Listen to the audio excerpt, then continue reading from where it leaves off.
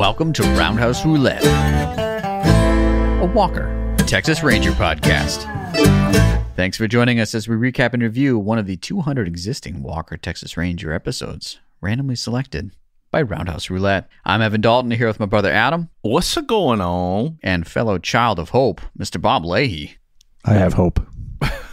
Beautiful. Beautiful. Good. Thank you for joining us for an extra special edition of this, in that we are all sitting relatively face-to-face, although we've all got computers in front of us and microphones. That's how we don't have to look at each other. Yeah. Yeah. Right. I prefer Zoom. Yeah, maybe we can just log into Zoom. Yeah. I prefer our online conferencing software. Yeah. Oh, yeah. Not sponsored by Zoom. Yeah. Sorry. Strike that from the record. We use Skype. Either way, that smells better than this does. For sure. Yeah. Yeah, this room's going to be pretty ripe. All right. Thanks a lot for joining us as we discuss the finer points of diaper changes. Of course, that means we'll be recapping and reviewing Season 9, Episode 9, Child of Hope, where Walker and Alex get to practice playing house with an infant abandoned by a murder witness. Before we roll up our sleeves and begin assembling the 400 pieces of this IKEA crib, join us as we pull up a seat at CD's Bar and Grill. CD's got a real barn burner for us this time around. Yeah, no, CD, he went to our hometown to stock his Texas bar. That's a local touch. Yeah, so CD has procured from 42nd Brew Co. in Kingston, Massachusetts, shipwrecked New England India Pale Ale. That sounds crispy. Yeah, what does the menu say there, Evan? Okay, it says the New England IPA comes with a dose of, we're going to call it Eukanuba and Citra. Oh, okay. Used in Whirlpool and again in dry hop.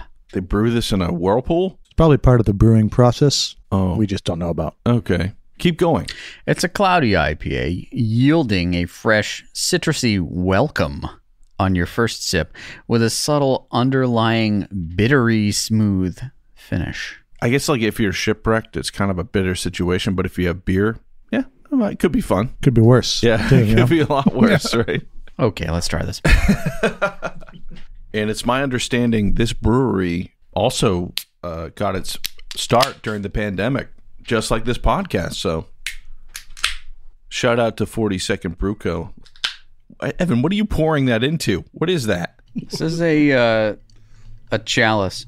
A chalice. Okay. This was part of a giveaway in the early 2000s related to the Fellowship of the Ring. This was back when Burger King was on point. Giving away glass. Yeah, a molded glass chalice with Gandalf on it. Okay. It also has a built-in coaster underneath that lights up. Yeah, we don't have glasses, Evan, and you're usurping us with a Gandalf chalice. I don't know how we're going to be able to enjoy this beer. It's just one beer to rule them all right now. Okay. This is a citrusy welcome indeed. Oh, yeah. I dig it. Yeah. Okay. We may have to walk over there from here afterwards. Shipwrecked CD, you've done well. Shout out to 42nd Brew Co. in Kingston, Mass. Check them out. This 42nd, is that talking about latitude here or what? Yeah, it's the 42nd parallel. Really? Which runs through Kingston, Massachusetts. And you know that there's nothing going on in your town when that's your claim to fame. Yeah. That and LFO. What was their hit? The Abercrombie and Fitch. Oh, I like girls who wear Abercrombie and Fitch. Yeah. You know that song, Bob? No, I don't. Yeah. Oh, you're better for it.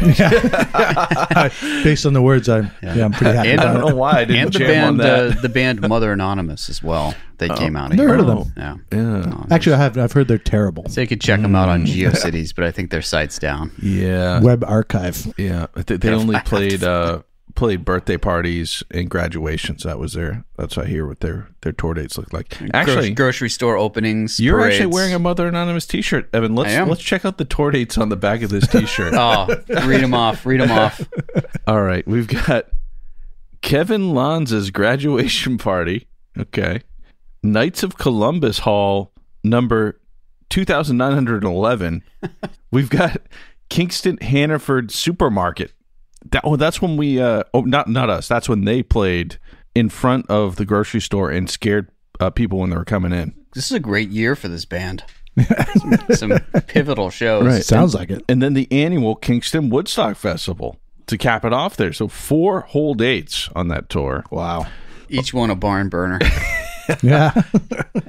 Man. Wow. All right. Well, that's vintage there. Okay. So there's a little bit of Kingston history, and we're tasting it right now, too. I love that. We're bringing it all together. Now, Bob and I, last week, Evan, you weren't able to go, but we went into Boston, and we met our buddy Corey, and he recommended, what was this bar we went to? Public house. I guess it was Irish pubby kind of thing, right? Yeah, yeah. They had no wine, no pitchers of beer, and no mixed drinks, right? No shots. They might have had mixed drinks, but they didn't do shots. So they were like strictly, elitist beer place, Yeah. right? And what was on the menu? But the beer we're drinking right now. So, Wow. Question for you. Did they have it's a brewery in New Orleans called, is it Abita? Abita. Yeah. Did they have Purple Haze? Because any place that like tries to take itself too seriously, that's like on tap. I don't think I saw that, but Yeah. Anyways, you can edit that out. I'm good. Well, Keep Bob in and mind, I- if you say edit that out, totally staying in. It's staying in. All right. definitely. Cool. Yeah, we know a ton about beer on this podcast.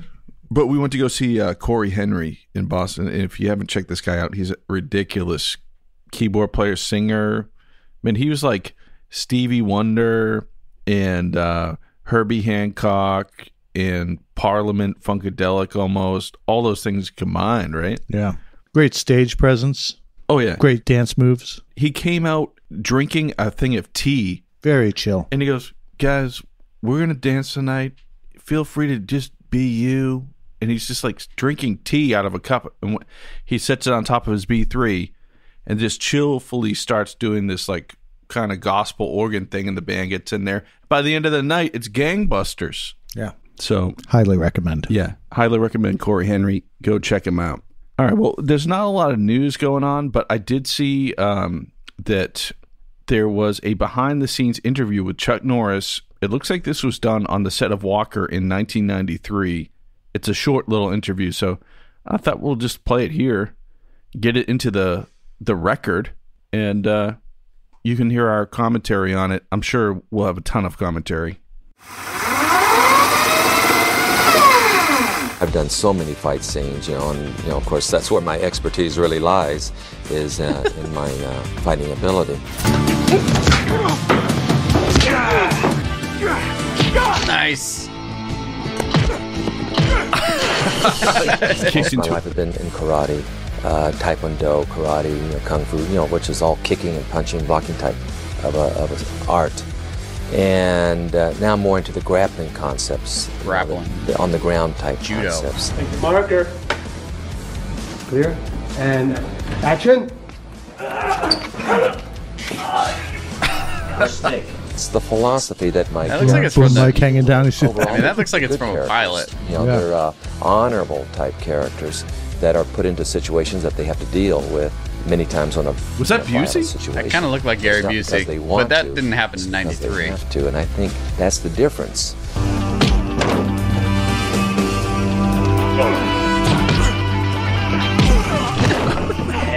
If you go out there and you're put into a position that you can't get out of. The analogy is if you're walking down the street and all of a sudden 3 thugs start accost you, you would love to be able to handle the situation if you can't get away from it. And we all do. We all do. We all get away from it? We all handle it? We want to be able to handle it. That's what he's saying. And I want to be Chuck Norris. Then when I went to Korea when I was in the military and started training in the martial arts, one was to raise my self-esteem, but secondly, to prepare myself because I was going into police work when I got out of the service. So I wanted to prepare myself physically for my profession. But it was really a dual purpose. So I've tried to put a lot of Chuck Norris into my characters, and Walker is a lot of me. After I kill you, Walker, I'll be the legend. Only in your mind. I'd been offered a lot of series in the past, and I turned them all down, never really thinking that I would do a television series. But when this project came to me about a Texas Ranger, it was the kind of character that I thought I would enjoy playing week after week, because if it's successful, then of course you're living with this character for a long time. So it's important that it's someone that you're interested in playing. I think the Walker character that I would be playing is a character that I would enjoy playing. And A long time. Oh, blonde ponytail. Get him. Walker. You know, Walker himself is a strong believer in law enforcement. Okay. You know, the type of guy who That's about it. is very strong in his beliefs. That's about it. At the same time, there's that vulnerable side to him. No. And his vulnerability Nope. really lies in his friendships. No vulnerability. You're going to see a certain side of Chuck Norris that hasn't been seen. You have the right to remain silent. And you have the right to stuff it. Oh! Yeah, baby.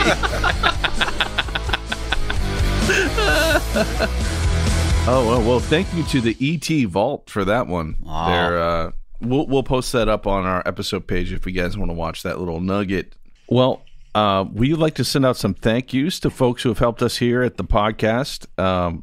Celicia, thank you so much for picking up that action figure. And not to be outdone, friend and guest of the pod, Mignon Monroe, a script supervisor for almost every single Walker episode, picked up a mug and some action figures from us to help support the pod. We started this last podcast. We're going to have a call to action every podcast from here on out, because I'm not going to say what might have happened since the last podcast, but you guys did a lot of good work but with the call to action. And I don't want to spoil it by saying what's happening, but things are in the works based on that. That's all I'll say. And thank you, Roundhouse Nation, for making this happen. And stay tuned. Wow, that was a pro-level tease right there. Definitely stay tuned, okay? Something may or may not be in the works. Yeah. Potentially. Yeah, potentially, maybe. All right, so call to action this time, guys. If you want us to try to get more guests, try to do more ridiculous stuff, it really helps us out if you write a review on Apple Podcasts, if you haven't already. And the last one we have is from last year. We don't have one for 2024. We get about one a year, right? Didn't we figure that out? Exactly. You know, and so, but what's that overall rating? We actually do have 5-star rating. Perfect, right? A perfect rating. And we don't care if you go in there and do 1 star and make fun of us. We just want some more content to talk about. If you put a 1 star in, please justify. But the last one, it's from 2023, and this is what comes up when you check out the podcast. It says, Walker is the best ranger in the whole wide world. I mean, that's a review from our podcast? Sure. Not really a review of us, but we'll take it. You can write whatever you want in there. Oh, I had a chicken sandwich today. It was great. Best chicken sandwich ever. 5 stars. I went to Guy Fieri's restaurant, was disappointed. 5 stars. Yeah. It was only okay. 5 stars. Yeah. So if and that just helps us out and gets more people who are into Walker Texas Ranger to find the podcast. And we appreciate you guys, everyone who's done that thus far and shared the podcast around. We got a lot to cover this time around. So if you're watching at home and don't want some spoilers, hit that pause button and watch yourself Season 9, Episode 9, Child of Hope, and come right on back to us if you dare. Welcome back. Let's dig into this beast. This episode originally aired on December 9th in the year 2000. In the year 2000! And it opens on a bit of a late night in the office, if you will. It does. And this is so weird. Like, yeah. What? Immediately, I just thought this is a weird office drama episode. Like, right. Yeah, like Walker is in his office somewhere else, and he calls Alex, and he's like, "What's up, babe?" And she's like, "Oh, I got to work a little late." And he's like, "Oh, well, I'm going to go home." She's like, "Oh, well, I got to work longer. It's already almost midnight." And she's like, "Oh, yeah, well, you go home, Walker, and I'm going to be working later into the wee hours, but I'll swing by the grocery store at midnight to pick up some bacon to come home and cook you it after I've worked a long day." This was her proposition. She was like, "Why don't you go on home and, if you want to wait up for me, I'll stop by the store. I'll pick up some bacon and eggs, and we have some midnight breakfast. And then, if you're really feeling down for it, we can head on out to the porch and maybe count the fireflies." If you catch my drift. Okay, yeah. I'm literally talking about counting fireflies exactly, after cooking you food. There's no sex happens on this show, so that's all we can really do. Maybe I'll be proven wrong in this TBD. episode, but TBD. We'll have to wait and see. At the same time, do you really want to mow down on midnight bacon strips and then make out? Come on. They're going to be counting fireflies, Adam. That is literally what they will be doing. There's no euphemism. There's none of that. Okay. All right. They're having midnight breakfast and counting fireflies. I mean, that's romantic. Hell yeah. You know, that might lead to something. Now, I like mean, that. I mean, they could have midnight breakfast a little bit quicker if, say, Walker went to the grocery store and picked up the bacon and eggs. Well, he's the man. He's the man. So Yeah, it's true. I mean, maybe that's his kryptonite, the grocery store. He doesn't, he's like, probably man, I get in the produce section. I don't know what to do. yeah, I know. He just cook. freaks out. It's like eggs. I don't know. Like, I mean, this was 1990, or this was the year 2000. So, Right. You probably didn't have too many options of eggs or whatever. Yeah, He's like, I don't know, with the brown eggs or white eggs, Yeah, or large or extra large. What am I doing? Jimmy Dean Tastifuls. I mean, he probably picked some of those up. Like bacon? Do I want like thick cut or like what am I doing here? I don't know. Applewood, cherrywood. What's going on? Yeah. And you think he doesn't always keep bacon and eggs in his fridge? Yeah, he's got like a chest freezer for all that stuff. He's probably a steak a day guy, right? At least one steak a day. Twice a day. We're Ooh. talking steak and eggs for breakfast, steak for dinner, Okay. Yeah. and maybe a steak sandwich for lunch. Oh, that's good. Yeah. Yeah. No. Anyways, so midnight proposal. Why aren't we Now- focusing on the episode, guys? Yep. So I mean that's a little bit of romance, but I wrote in my notes like what could go wrong, because she said she was working late on a homicide case, and I'm like, okay, so she's like gonna have to go home. I felt late. I know. I'm like, she's gonna get kidnapped. That's I was right with you. on that one. You thought so? Yeah. I just was kind of like, by the vibe of it already, like, I have no idea what's happening here. So, But what does happen? Well, we cut to a. I think at this point we can describe it as a Walker, Texas Ranger mansion. Is Yep. that- Yeah. Oh yeah. Yep. And we've got a car. I don't know, some sort of Chevy would be my guess. Sort of mid-90s model Chevy, Right. packed full with adult males, which in an episode of Walker, they're criminals, right? Yeah. I think in real life they're probably criminals. Right, too. like that car with those guys. Yeah. we can there were mix some some bad assumptions. seeds in that one. like if there are more than 3 dudes in a mid-90s Chevy, they're up to no good. Yeah. And, there was one guy that looked, like he might have some reservations about it. He was maybe of a nicer stock. I guess the getaway driver for this, And what was he saying? It's like, well, what if they come home, like, I don't want anyone to get hurt or anything. And they're like, look, man, we got the plan all figured out. No time for you to get cold feet.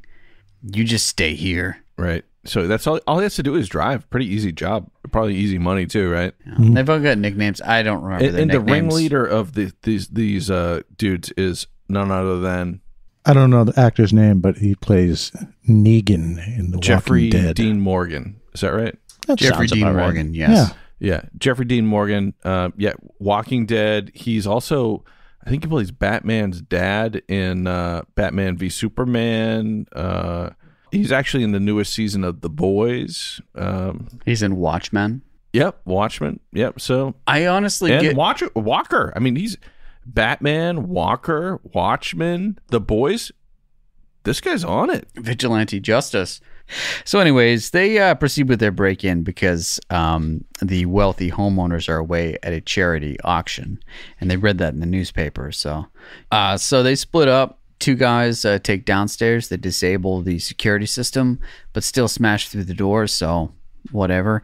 And then one guy goes upstairs. He's looking through jewelry stuff. 2 guys are downstairs. And the driver's like, oh, I don't know. I feel really nervous about this. It's kind of weird. He just like, I want to see what they're doing inside the house so I can learn. I guess this is professional development, maybe? Yeah. He's an understudy. It's part of his performance He's like, plan. next time I might not be the driver, so I should probably figure out See what they're doing. the correct form for Yeah. this. So the correct form is smash and grab.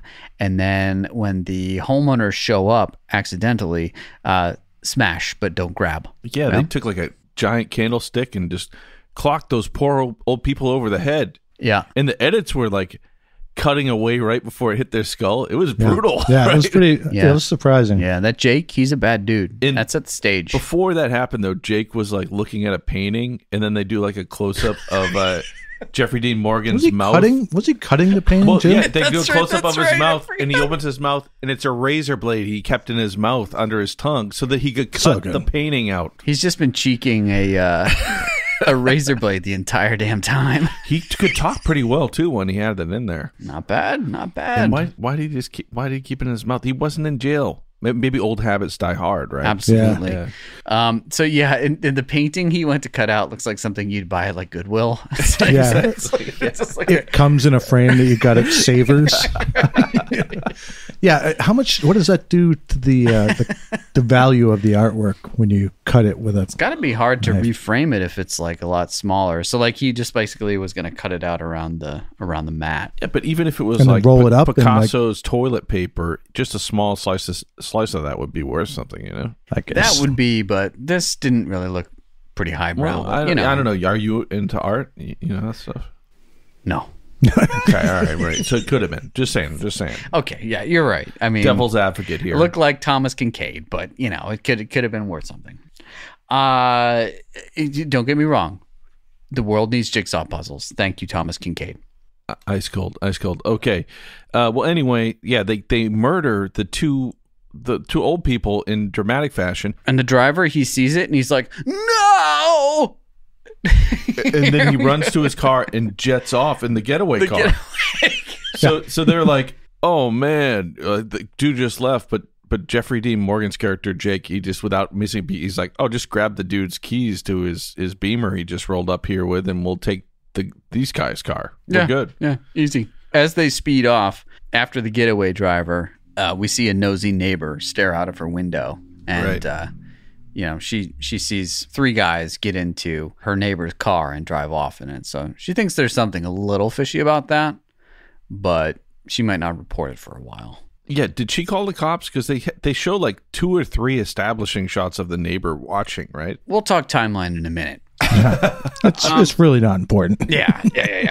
At the trailer park, the getaway driver is at his trailer, and his girlfriend and their baby, who's crying. The baby just does 2 things in this episode of note. One is crying a lot, and he's like, "Oh, look, babe, I did some bad stuff." And she's like, "What? You just got out of jail?" And he's like, "Yeah, I know, but like, diapers ain't cheap, babe. Baby's gotta eat, so we're gonna steal from these old people. But yeah, they killed someone and they're coming back for me." And she's like, "What?"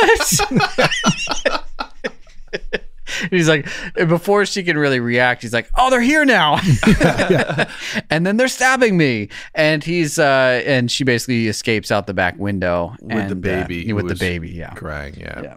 And he gone. Yeah, he gets it. I mean, you get in with the wrong people, right? Yeah, I mean, you get in with one group of people, you might get stabbed in a trailer. You get in with another group of people, you might get stuck in a podcast for the rest of your life. So, be careful out there. Yeah, there's no way out. Yeah. There's no way out of this, is there?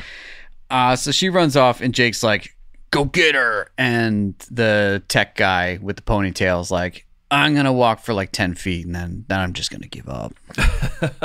But this is like the whole episode. They're caught up on this whole thing. Like, "Oh, well, she's a witness, so we got to get her." Right. Yeah. But like, they're pretty caught up on this one person. Right.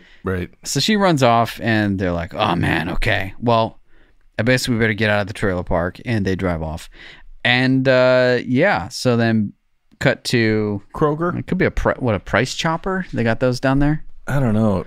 Shout out to the Texas listeners here. If anyone could ID the grocery store that this scene was filmed at. So Alex is blissfully shopping like, "Oh, this is the best thing ever. I just worked a long day. Let me get some bacon, the kind that Walker likes, You're and right. the eggs, the kind that Walker likes." Yeah. And that's about it. Yeah, and she's doing that, and then the young mother with her baby walks up and sees Alex and says, it kind of runs into her, and Alex is like, "Oh, what a cute baby," right? She had the fever right away, man. Oh yeah, Telling big you. time. She She just came in with her. She's like a hawk coming down for a meal. Yep, and the mom's like, "Oh yes." Did she say, "This is Max"? Max, do you want to hold him?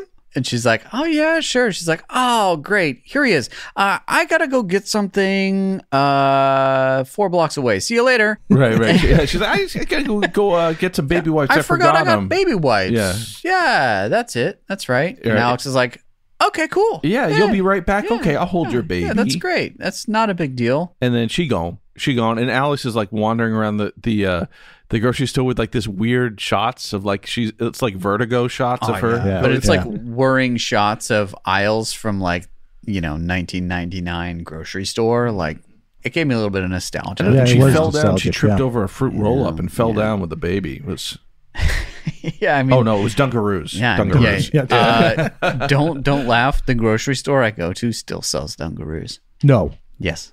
I did some research on this. I thought they were gone. Do you want me to get you some? Okay. Yeah, I want to check the All right. date What kind on of grocery those. store? Maybe we'll talk about it offline. We don't want to give away too much information. It's true. We're not sponsored by this grocery store, and there's no way they even know what a podcast is. Their target clientele is Italian grandmothers. Oh, okay. Big Okay. time. All right. Big time. From Australia. yeah. apparently. If you Italian, Australian grandmas. you gotta get because them Dunkaroos. Dunkaroos definitely from Australia. Very Dungar- niche clientele. Dunkaroos are what? They were like kangaroo shaped Teddy Grahams you could dip in frosting. Yeah, there were straight big tubs of Okay. frosting. All right. All right. Dentists love them. Yeah. All right. I will get you some Dunkaroos, Baba. Good to Hell know. yeah. All right. All right. Well, great. so pretty much she calls Walker and the police all come and they do a police report. And then there's a woman from Child Services there, right? Yeah. And she's like, what are you going to do with the baby? She's like, well, we'll put him in a crib tonight and then put him with a foster home tomorrow. Does it happen that quickly? I don't know anything about I don't know. this, which is great. But I haven't ditched a baby in a while, but they're like, we're not going to try to find the parents at all. Like, we're just going to put him in foster care Right. tomorrow. I don't know. Seemed a bit dramatic. And, obviously shocked Alex. And she had formed a connection with this baby, whom she'd learned his name was Max. Yeah. And she's like, well, Walker, we got to keep him overnight. And Walker's like, wait, what? I thought we were having bacon and eggs here and counting fireflies. right. Like, He's like, we finally got married. It's the 9th season and we're having this beautiful, blissful time. And you want to bring a baby into the equation here? Right. I want midnight bacon, baby. I know. I want to count some fireflies. And she's like, yeah, is that okay? And he's like, if you want to, sure. And she's like, I do. And Child Protective Services is like, we're going to get you, we just got some forms to fill out and here, you're good. Right. It's kind of against the law, but we can fudge some papers and you can take the baby tonight. So then there ensues a ridiculous montage in which Walker and Alex give a baby a bath in his sink. They learn to change diapers. And, this is maybe the one thing on earth that I'm better at than Walker, and that's changing diapers. Really? Yeah. Yep. And Walker gets peed on. He sure does. It's the elephant in the room here. And I'm pretty sure it goes in his mouth. I rewound it. I'm like, he was definitely like spitting. Yeah. But he peed right in his face and it went in his mouth. Chalk this up for things I was not expecting to see in a Walker, Texas Ranger episode. Walker getting peed in the mouth. I mean, his reflexes are great when it's feet, but when it's urine, Well, maybe that's his kryptonite. Later on that evening, he's watching Alex burp the baby, and he learns what burping does, which is, relieving gas or whatnot. Yeah. How did he not? I don't know. Okay. maybe Walker has never Also, burped. He's like reading an antique book, but that like that book has like a comic book inside it, right? Oh, yeah. Yeah, The way he's looking at it. maroon worn book that is not labeled. I was wondering what he was reading. It's like a copy of War and Peace that he just opens up to the same spot. But The book actually reads to him. the next morning, Walker gets a phone call and he basically pawns the baby off on Alex for the day, I guess. It looks like Alex is getting like ready to go to work. And then Walker's like, here's the baby. I got to go check this out. And she's like, okay. So basically they get a call into the murder victims' home. If you remember, there was a double homicide of two wealthy people in Dallas Oh, yeah. who were at a charity auction. Let's not forget that. Some people do later on in this episode. We'll pour one out for them yeah. right now. So Walker gets called into that. And this is like apparently because the neighbor called it in. But it's like, did she call it in last night? And then it's just getting around to the Texas Rangers? That's kind of what I assume. Well, I mean, they were dead.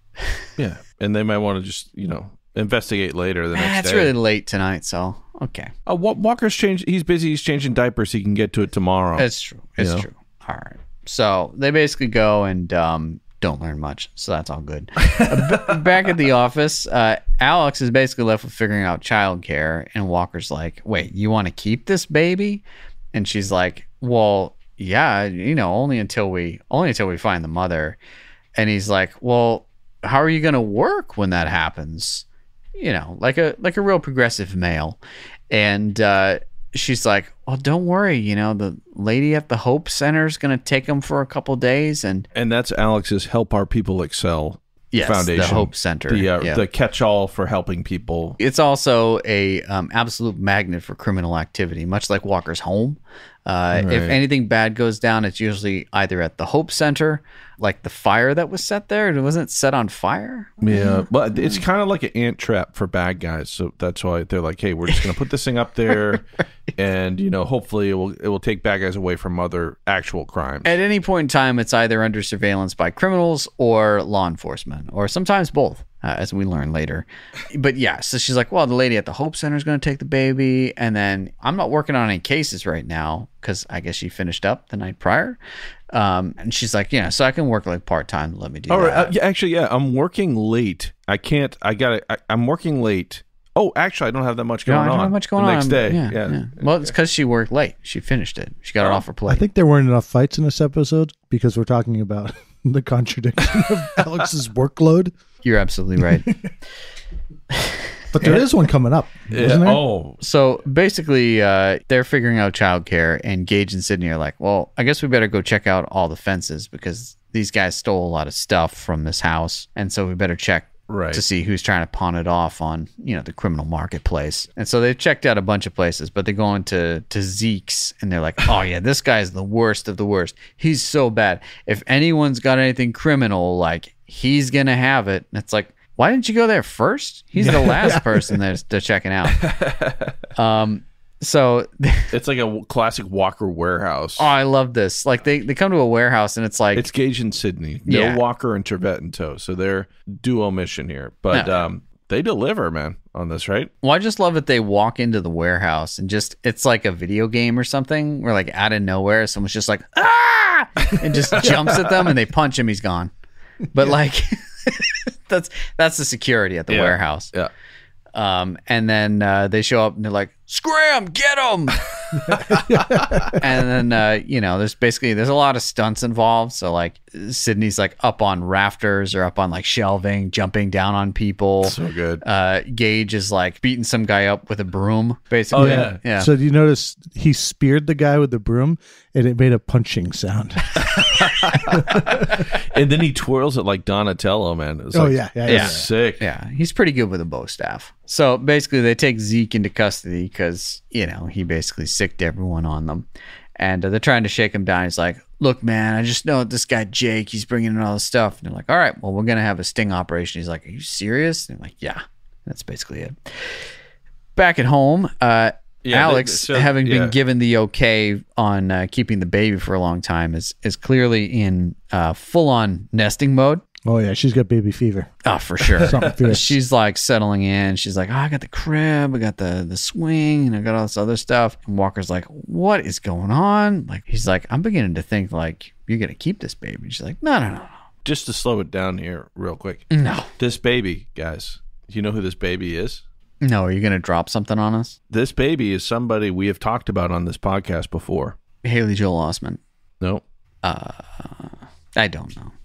This baby is none other than Max Norris, who really goes by the same name, and a few years ago was on the Jonas Brothers reality TV show Claim to Fame, where other celebrities' relatives try to guess what celebrity you're related to, and apparently Max cheated and was booted off Claim to Fame, and there he is there. Wow. There's the baby. So we've seen him as a baby. We didn't know at the time he was actually in a Walker episode, one of the best Walker episodes we've seen thus far, right? We'll wait for the rating on that one. But yeah, so shout out to Max Norris making he was excellent crier in this episode, and who knew? Wow. So that was Chuck Norris's actual grandchild. Yeah. Okay, cool. All right, interesting. Yeah, so just putting that onto the record, and he went by his actual name, Max. Thanks for doing the deep dive. That's interesting. Okay. So, they're going to set a sting in motion. So if anyone comes to fence any more of the stuff from Jake's crew, Zeke's going to rat him out. And so back at home, Alex is nesting. She's got all this baby stuff. And Walker's like, man, I don't know what's going to happen to this. But the next morning, They enter the courthouse and the press is all there for some reason. And this is apparently front page news that a child was abandoned and that Alex is watching the baby. Not the fact that there was a double homicide of two extremely wealthy people who were philanthropists in the Dallas area. No mention of this whatsoever. It's more, what about the baby? Are you going to find the baby's mother? So, yeah, that's basically a plot device to get information about this baby and that it's in the custody of Walker and Alex and that it'll be at the Hope Center. Right. And they put that all on TV. It's like, yeah, just in case anyone who wanted this information, Jeffrey Dean Morgan watching the TV in your bad guy hotel room. Yeah, very strange. Meanwhile, Trevette and Walker, they get a lead about the baby's mother from the closed circuit TV. Someone says it looks like the lady who moved into the trailer down the street from her. Anyways, they investigate it, and lo and behold, there's a dead body in that trailer. Yeah, he gone. And that's the getaway driver who got knifed. Yeah.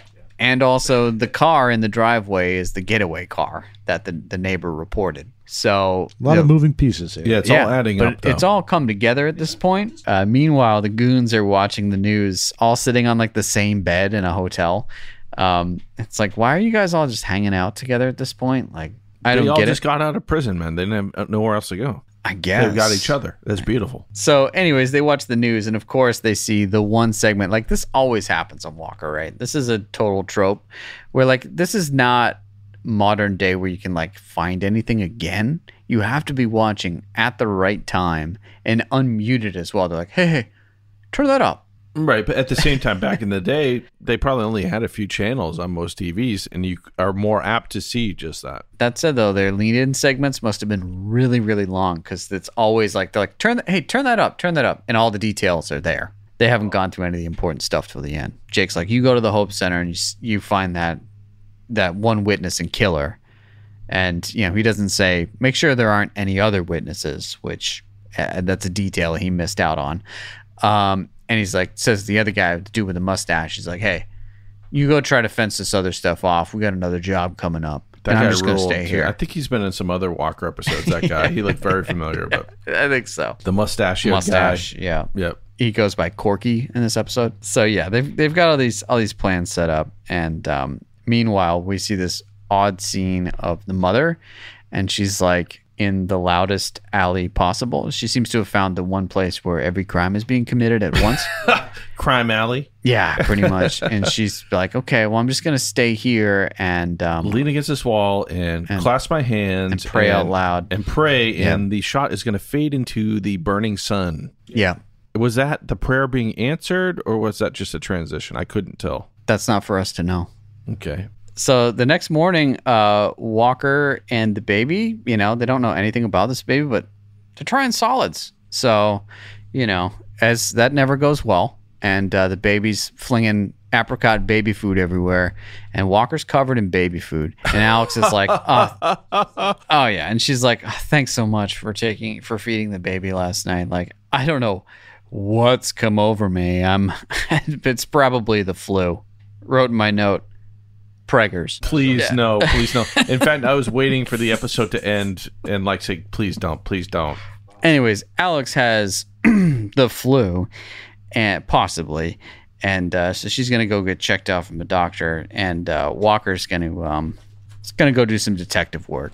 So yeah, back at the office, they look into now that they know the name of the guy who was dead in the trailer, they're able to find out who his cellmates were, and they're like, oh man, it's a real bad list of guys. They figure out who Jake is. They ID Corky, and they're like, okay, well now we have some faces to go with the suspects, right? So Gage and Sydney, they go stake out at the fence's place, and they're all like, okay, well wait, what are we doing here? And then someone shows up at the fence's place, and what do they say? That's Corky Randall. Oh my God. And the fence is a really bad actor, so he's like trying to signal to the Rangers, and in the midst of doing that, he's seen by Corky, who drops all the stuff, and instead of going to his car, just books it. Yeah. Corky I'm not going to say he's the most athletic build, No. but man, he's got a hustle. He's got some Yeah. serious hustle. He's got some get up and So go. like Gage he's like, all right, I'm going to go on foot. Sydney, you drive around to the back around of this, which always works. They always do this. It always works. Well, they're a team. They know what's up. Yeah. They're like, there's only one way out. So you drive around to that spot. I'll chase him there. Yeah. And Gage is like jumping around like Yeah. He's crazy, jumping over right? forklifts. He's doing all this other stuff. Corky's just sort of like, a steady chug. Every time he like runs by the camera, you hear like, And that was real. They didn't have to punch that in. So anyways, he comes around and they go for fences, go over a railroad bridge. They go all of this. I mean, I counted this as a chase. Yeah. Yeah. Oh, Yeah. for sure. But, they basically corner him and he's about to run away again between the two Rangers. And he runs into the road. And there's some serious editing that goes on here that I thought you guys would appreciate. It's they made it look like he got hit by a truck. Oh, They did. tried to make it look like Kinda. It was pretty good. It was pretty good. He did, and it was funny because like he jumped a fence, like a chain link fence, and I'm like, how is this guy gonna jump a chain link fence, right? Corky, Dude, Corky's got the hustle. and then Gage right behind him jumps the same fence, and they're running out through the alley, and Corky runs out in the middle of the road. And before he realized it, there's a Mack truck coming, and it goes, and he turns around, and it must have been like a wide angle lens, right? I mean, that shot was magic. I don't know what it was, but it was just, it's like, what just happened? It's like he turns around, and it looks like the truck's right on him, and then we hear like, and then like the next shot, the truck is gone, and he's just lying on the ground like unscathed, right? They didn't even try to apply makeup on him. They're just like, Yeah, he was just laying there. It wasn't. Yeah. And well, he wasn't even laying there. He kind of like, he had his same reaction was like the reaction guys have when they're shot in the show, right? Yeah. Like he's sort of like, like sort of grimaced, shook, and then fell to the ground. Yeah. right. So he like, might dude, have you still just- been alive. Actually, You were just crushed by a Mack truck, but all right. They said cool. he was dead, but he might have still been alive. Right? I think so. Corky, we hope He's Corky spry. pulls through. He's spry, that Corky. Yeah, for sure. It's the mustache. That's where he gets his power.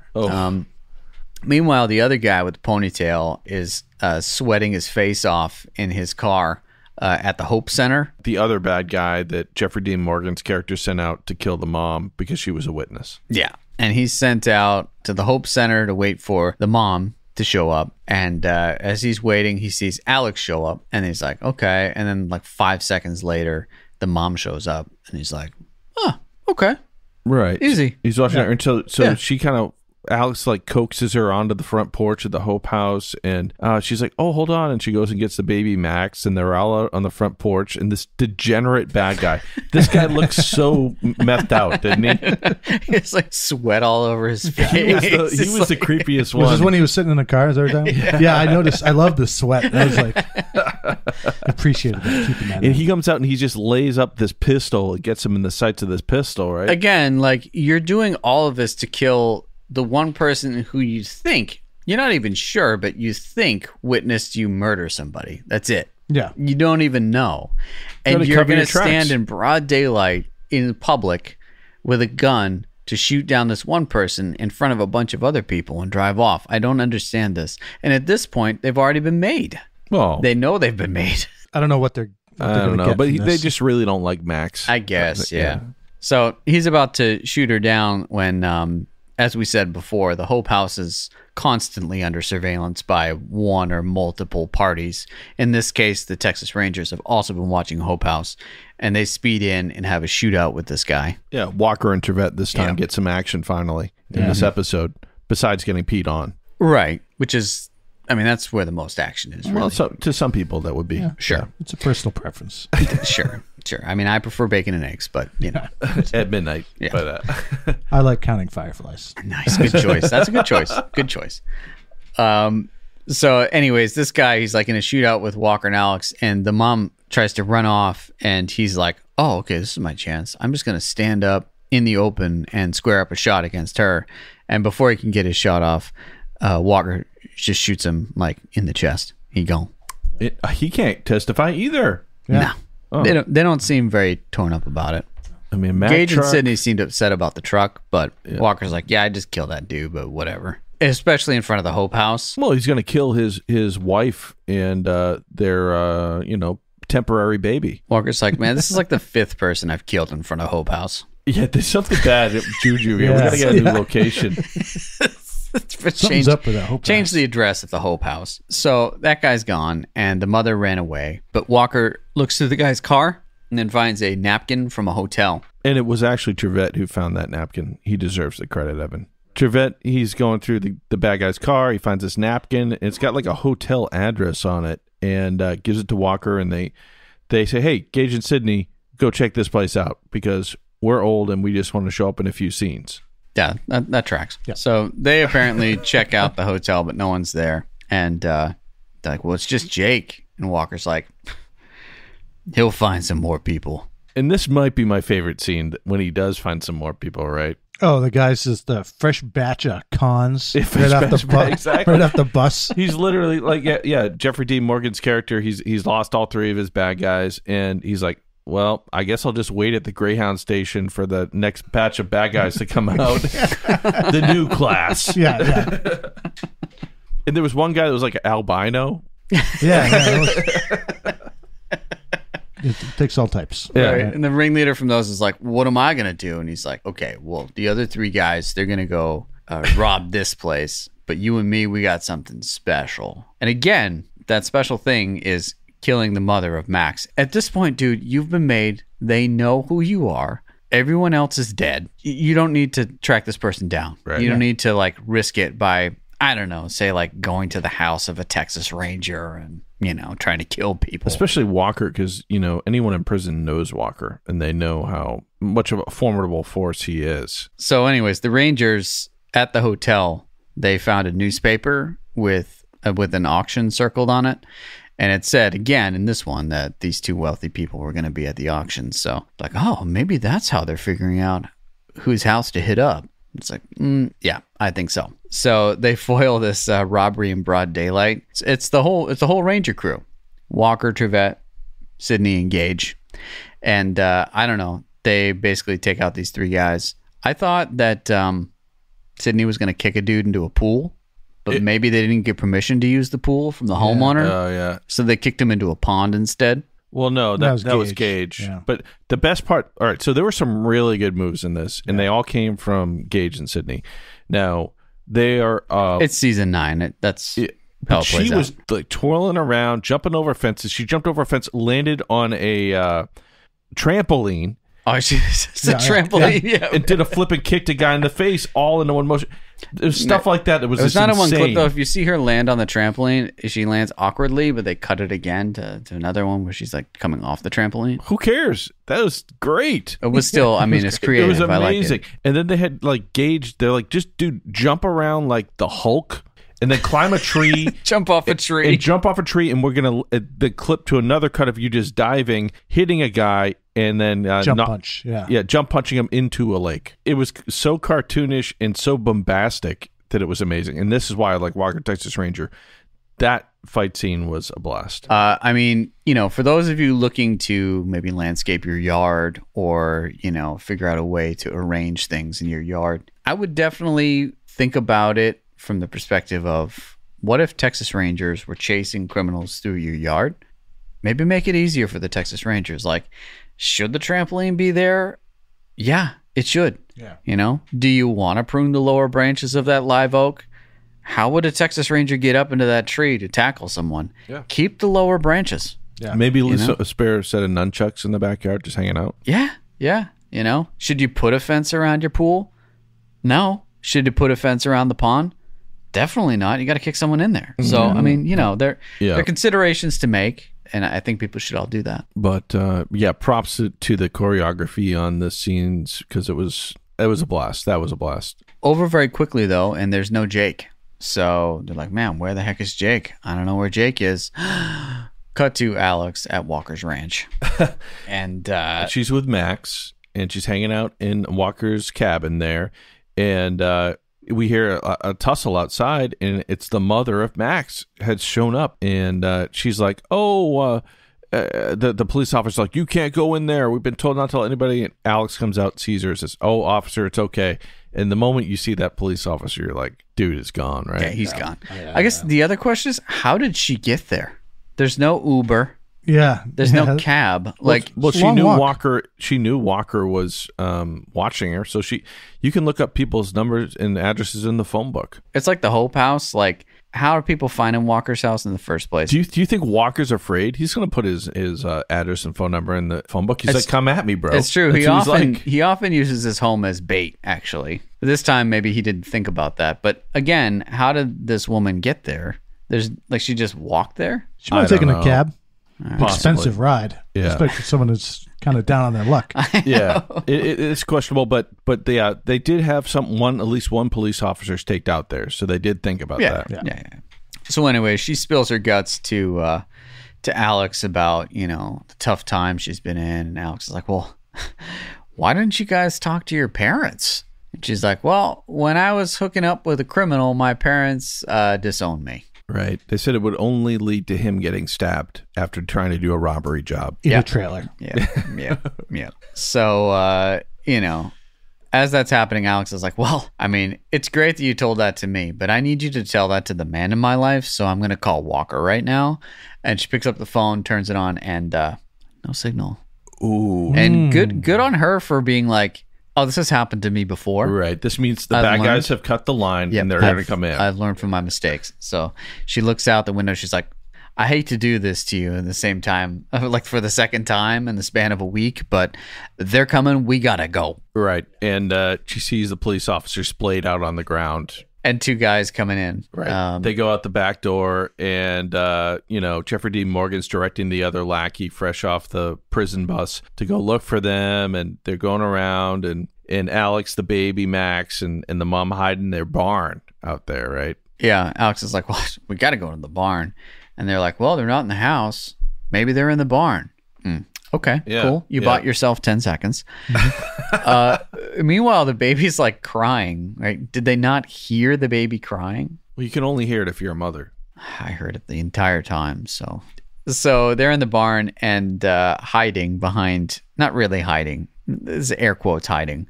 And Alex is like, oh, I got to go pee. I'll see you. And she takes off. And then the bad guys come in and they're like, well, we see you now. Yeah, they see the mother and Max, and they're about to shoot them, and Alex comes up with a shovel and splays them out, or what happens? Yeah, she comes in, attacks him with a shovel, and, she hits one guy down, but then gets sucker punched in the face. So God. Just out. Yeah. And she's about to get shot when a... Avenger of the Night. Clearly a stunt double comes flying through. Yeah, that one was pretty obvious. I was like, man, that's just not even close. Yeah, so Walker, quote unquote, jumps through the window of the barn and breaks through it, and immediately we're like Jeffrey Dean Morgan and Walker fighting. Here we go. No, Walker just shoots both the bad guys and they're dead. Yeah, he does a couple tumbles between the shooting, but yeah, he shoots both. There was. Yeah, he just shot people in this episode. He didn't fight at all. Chuck Norris's thing. No, it's character development. He's like, oh, well, why throw punches when I can just take these guys out? You just kill them. Yeah. So that's the end of the episode, right, guys? Nothing else. No. Really? I thought they tied up there. Yeah. Yeah. So it would have been nice if they just headed back to CDs. That's what I was hoping for. But right. Yep. Now they got to wrap this whole thing up, and so do we with this podcast. And the mother is like talking to Walker and Alex, and just desperate. She's like, "Well, you guys love the baby, right? Why don't you keep him? Why don't you keep him?" They're like, "No. You take him." She's like, "Well, I don't really have a job," and they're like, "We could maybe help you with that." And I'm like, "Are they going to set her up with like a internship or like a clerk or something like that?" You can, as long as you work at the Hope House. Right. Exactly. Like that's what I thought it was going to be. But this car rolls up, and these two people come out, and it's like her parents. She's like, "Mom, Dad," and they're like, "Well, now that your boyfriend's dead, we're back." And she's like, and the dad's like, "Is that Max? Is that my grandson?" She's like, "Yeah," and he's like, "Can I hold him?" The way he said it was so weird. It's like, yeah, okay, good to see you too. Right. Yep. And then the mom is like, "I guess I'll hug you." And then the Child Protective Services officer is like standing on the porch, and she's like, I wish they all ended like that. And it's like, really? The kid's dad just got killed. The mother was almost murdered like 3 times. And she abandoned the kid with someone she didn't know at a grocery store. Like, and they're just going to be like, she's probably right, fine. like, how bad is your typical case? Yeah. Wow. Yeah. Well, we don't know, but yeah, regardless. And so, I was like, okay, this is it. And all the while they're playing this terrible song.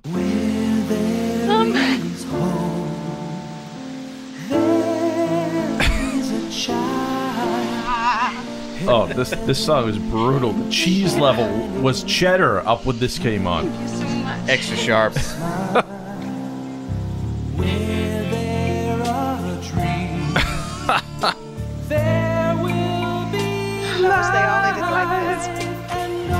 Oh man, we are definitely going to be cutting a version of this track and adding it to the end of this podcast. You can feel free to skip the end of the podcast, just as we wish we could have skipped the next 5 seconds of this episode of Walker we're about to talk about.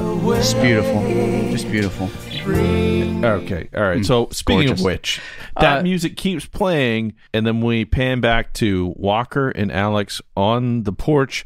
It's a little too early to be looking for the fireflies, but... Yeah, I mean, they're basically clearly shell-shocked, They're mourning the loss of Max, They just had a child in their life, and now the child is gone, and, it's like that's a hurdle they have to grapple with. And then you hear the phone ring, and at this point, you got to think, they've got to be on speed dial with the local telephone company, right? Because, like, the lines were just cut hours before. Oh, yeah, good point. Right? Yeah. It's like... Yeah, it wasn't Walker a cell probably phone. went out and fixed it himself. Yeah, he's like, I was a lineman at one point in time. Yeah, this wasn't a cell phone. This is kind of like before. Oh, it was a landline. Yeah. Oh, yeah. So it's a phone call, and Alice comes back out. She's like, oh, it's the doctor about the blood tests he took a while back. And Walker's like, oh, you got the flu? She's like, I sure do. The baby flu. Oh. And he's like, wait. And Walker's all like, what? And she's like, I'm pregnant. And he's like, wow. That's all I could think. That was the reaction was wow. Yeah, and then it fades to the credits playing that music, and then they have baby giggling over baby it. laughter at the end. Oh. Yep. As the kids say, absolute cringe. Super cringe. Super cringe. Oh. Ugh, gross. Oh man. The absolute kick to the nuts at the end of that episode. Like, what the heck? It was rough. Whew. All right. Well, that about sums up that episode. When we come back, it's going to be time for us to each rate Child of Hope on a scale of 0 to 10, boots to the face, resulting in our patented Roundhouse Roulette episode ranking, complete results of which are available on our website, roundhouseroulette.com. Don't go away.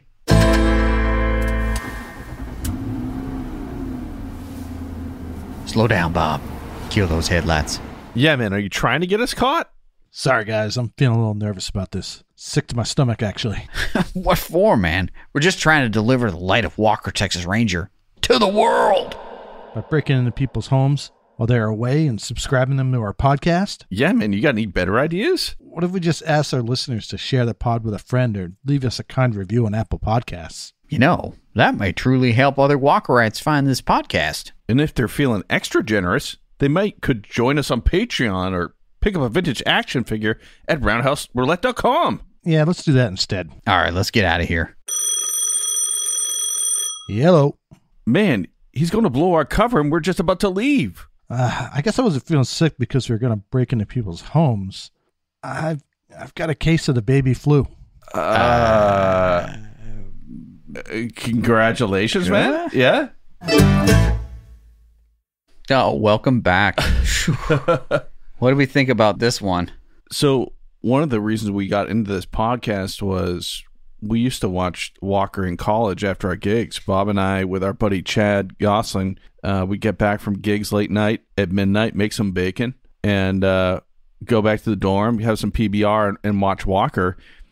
And our buddy Chad was in Nashville with his band, and we played a show, and we got back late at night, and he's like, man, we got to watch some Walker. I said, dude, I can only watch ones that are either on the docket or I've watched for the podcast because I'm trying to stay fresh. So we watched this one. and I've got their reviews. I'm going to play for you right now. Okay, it's 2:18 a.m. I'm sitting here with the Big Lonesome after they rocked Dee's Lounge in Nashville, Tennessee. And, I mean, we just watched, what was it, Child of Faith? Oh, no, we just watched Child of Hope, Season 9, Episode 9, Walker, Texas Ranger. I mean, the outro song was a banger. I mean, this might be one of the best episodes of Walker I've ever seen. But what do you guys think? Chad? It's pretty good, man. Really? You don't have to lie. You don't have to lie. No, it was a sleepier episode, I would say. What was your favorite part of the episode? The song. The song? The outro song was pretty great. Song. Yeah, the piano ballad. Maybe when they punched the teddy bear out of the frame. That was pretty good. That was pretty good. Oh, yeah, we didn't talk about that. I mean, we're getting there. That's probably something. All right. Andy, what do you got, man? What was some of your favorite moments from that? Hey, the highlights were Walker exploding into the barn and shooting Jeffrey Dean Morgan instead of hitting him. That's true. Yeah, he was getting a little old this last season. You know, he didn't want to fight it out. So, but he did, or his stunt double at least burst through that window. Right. So that was pretty epic. Those are probably the highlights. You know, we usually give it 0 to 10 boots to the face. What do you guys give this one?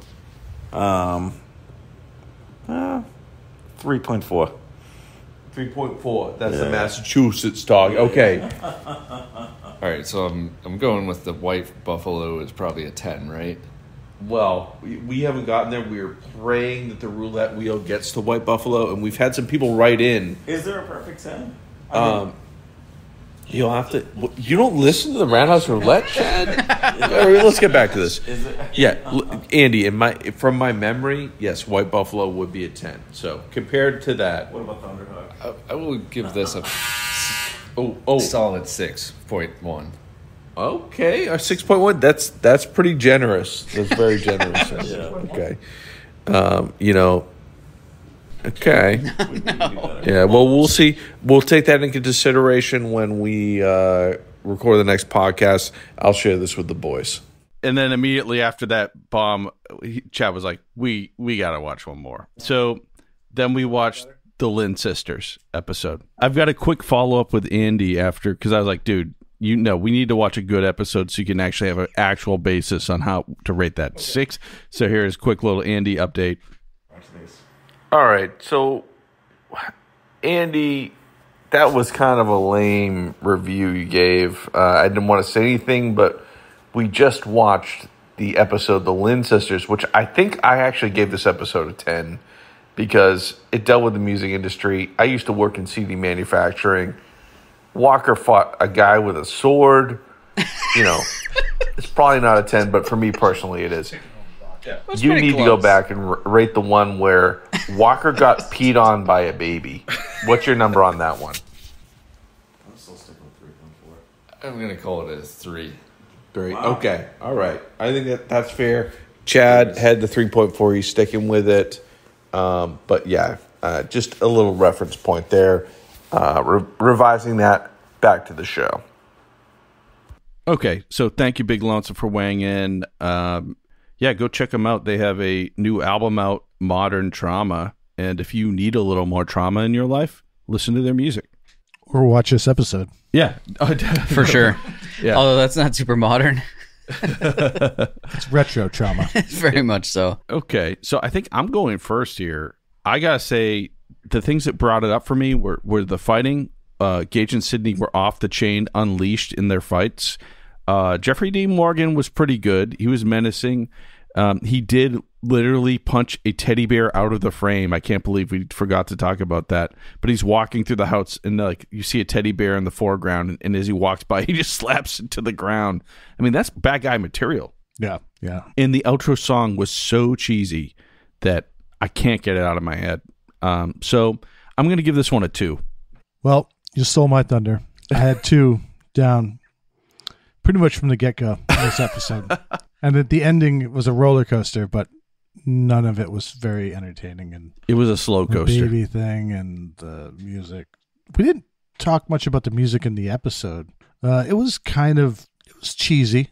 When they had like baby scenes, though, that music was super goofy and like piano. Like, oh yeah, it was like the changing of the Andy diaper Griffith show. Like, what am I watching here? Like the waterworks diaper fiasco. Yeah, that was. But yeah, during those scenes, I was really like, what are we doing? Come on, yeah. Why are we watching this show? There isn't enough beer for this podcast. Yeah. Walker, did he throw a punch? No. Any roundhouse kicks? No. Yeah, what are the stats on this one, Evan? Stats on this one, technically one chase, although on our website we call it vehicle chase, so I don't know if I should actually count that. Well, it's like a human. Okay, it ended with a vehicle. We'll put this up for a vote. Guy got flattened in our next staff meeting. Yeah, there was a vehicle involved. Very much so. Yeah, very much so. Okay, so one chase, 2 fights, no explosions, no roundhouse kicks. So a combined score of the 4 stats of 3. Yeah, not the best. And Walker didn't really do any of that stuff. He did change a diaper, though. Okay, so you're going 2? Yeah, it wasn't good. No. Go figure. All right. So I'm on our stats page. I've only given a 1 to an episode 3 times. That was for Soldiers of Hate, which featured imagery from the Holocaust. Division Street, which had the greatest letdown of a cameo from a celebrity ever. Hulk Hogan he just gets clocked while he's reading a newspaper and drinking a coffee. And then Saving Grace, which the one where the girl's in physical therapy or something at the end. Is Purple Hospital Room. Yeah, one of those episodes. Yeah, just a real clunker. The combined stats just of 3. There are very few episodes that have that low a number. This episode was awful. You got me rethinking my 2. I'm contemplating giving it a 1 because there is like no Walker action except him Steven Seagaling somersaulting with a gun and shooting 2 dudes. His action is like getting peed on by a baby, feeding a baby food, and putting together a baby swing. He jumped through a window. Yeah, he did at the end. He shot and killed at least 3 people. Okay, I can't give it a 0, but I want to give this episode a 1. It is bad.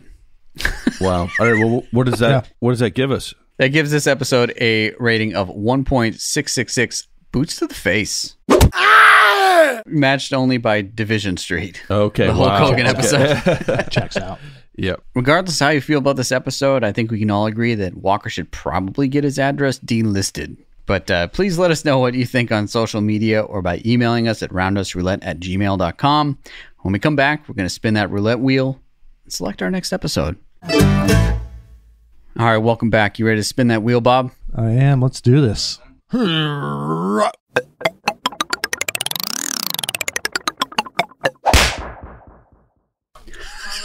Power Angels. It was like the Power Rangers? Yeah. Yes. All right.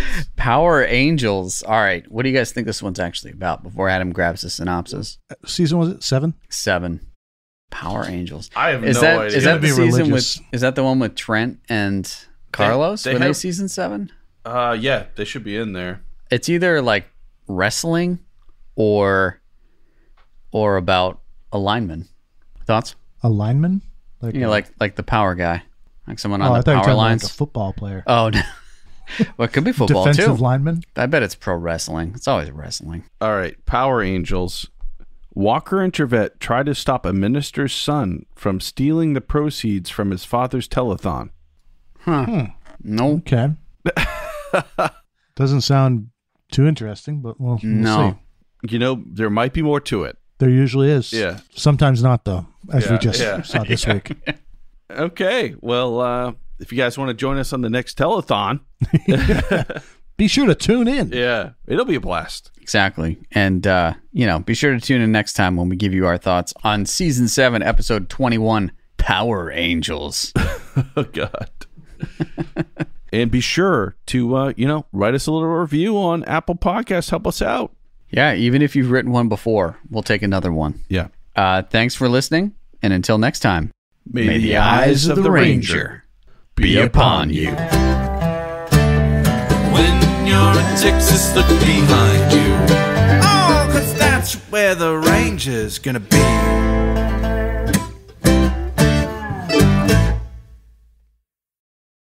Where there is hope, there is a child. Heaven comes shining through in a smile. Where there are dreams, there will be light, and always a second chance to do what is right. Where there's a road, there is a way, bringing us closer together each day.